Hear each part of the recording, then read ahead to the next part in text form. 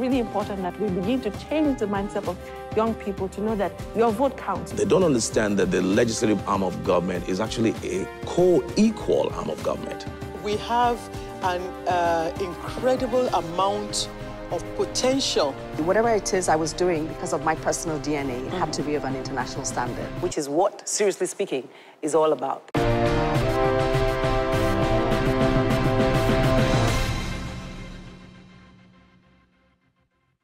In just a few days, well, like 7 days from now, there's going to be one spectacular show that holds in Lagos, and it's held every year for the past 5 years. It's called Meets Runway. Now, this show is run by a young woman who I happen to know her father. Forgive me if I happen to only show people I happen to know, but that's life. It's what you know that you share. Now, the reason I'm focusing on this show and everything that has to do with family support today is to show that with the right support, the sky is not even the limit for actualizing your dreams. And my guest has been the brain behind what they call MMR today. It's Music Meets Runway. She's the first guest I have on the show. After that, you'll get to meet the reigning Mr. Universe. And these two people are shining because they have family that support them. Don't go away, we'll start with MMR.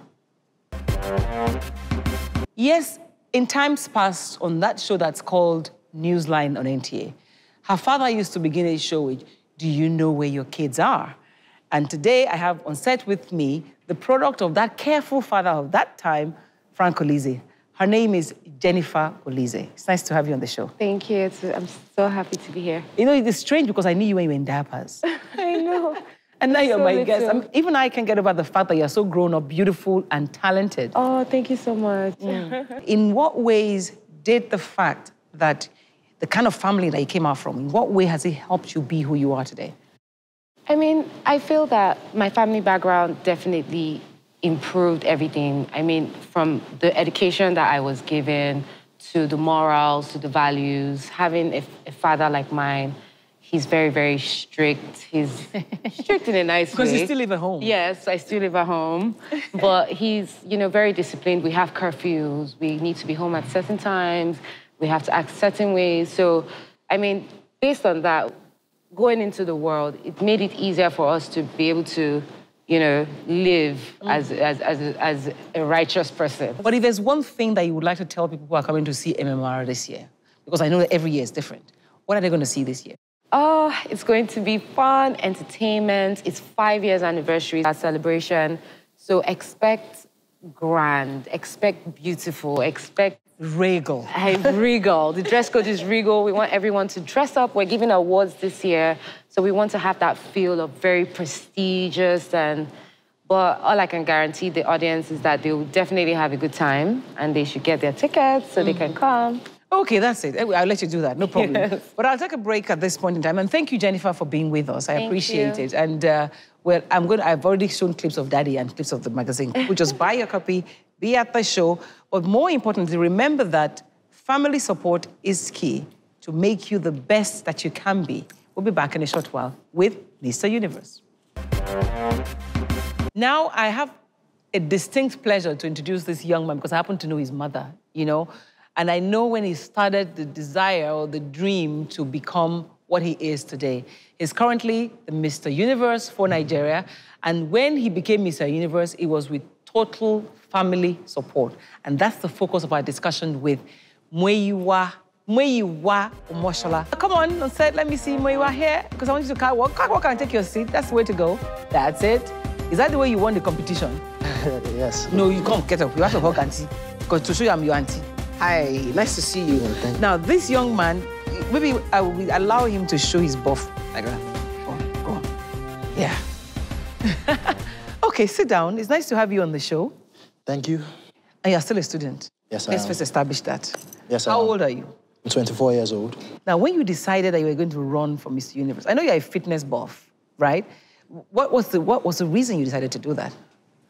I had actually been working out with a plan to do something this year. I didn't know exactly what I wanted to do. I actually wanted to do something in TV.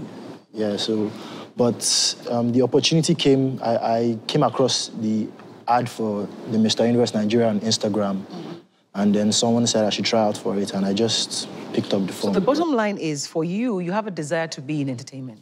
Yes, yes. Now, how does that happen to a child who the mother is so quiet, the dad is a medical doctor, the mother is a civil servant, you are the first son? Did you feel like, maybe I shouldn't be thinking like this?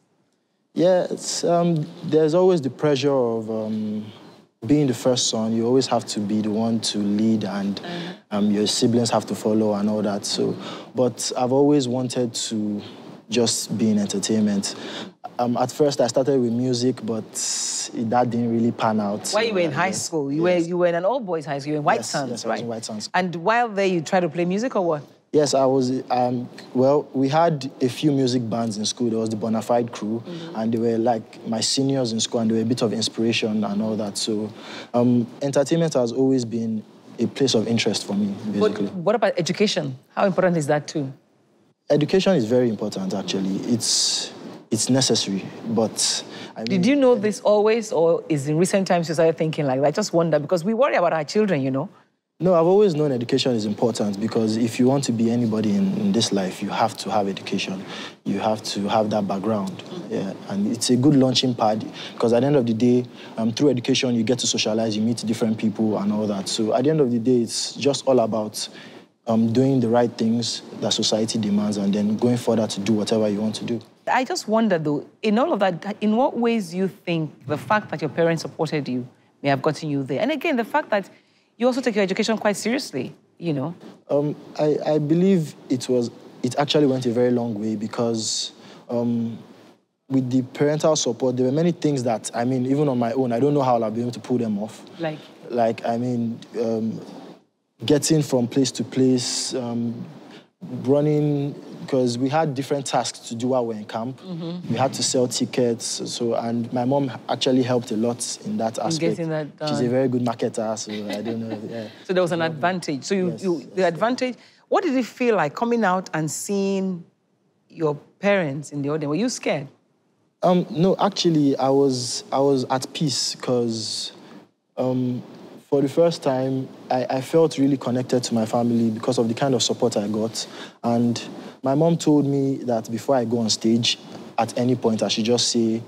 3 Hail Marys. No, 1 Hail Mary, actually, just 1 Hail Mary.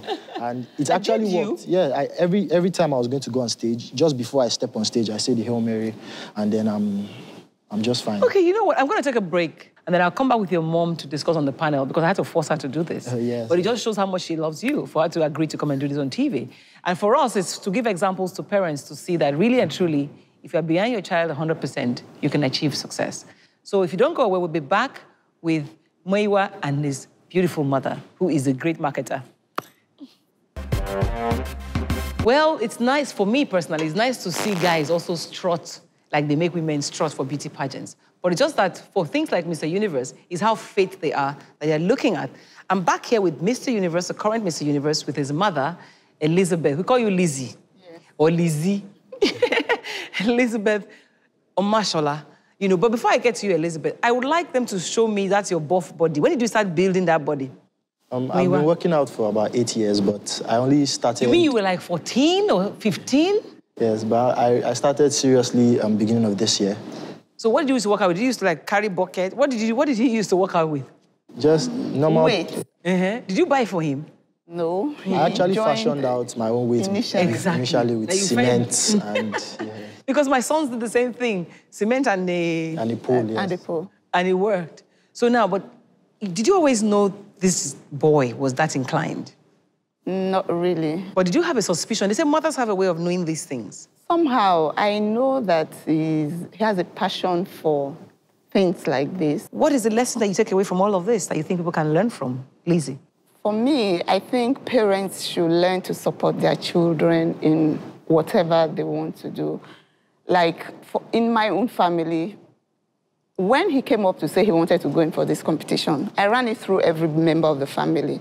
I spoke with his sisters. I just wanted to have everybody's opinion. And my first daughter said something then that, Mom, there's something I like about the Western world. When their children are doing anything, even if it's just folding paper, as little as folding, the parents will be there, the grandparents will be there, they'll be there cheering the children. So that's very important. So for me, I feel parents should support their children in whatever they want to do. And for you, because you still owe us something, you still owe us a degree. Yes, I mean, you know, what's the lesson for other young people? I just believe that, especially with the issue of parents, you always have to be on the same page with your parents. Yes, because at the end of the day, their blessings will only take you further. So once you have that support, I mean, the sky is the limit for me. Yeah. Thank you very much. I wish you well. I wish you all the best. And thank you for coming to this show because of your son, because you hate television. But we appreciate it. And thank you for watching. We'll see you again next week. Bye.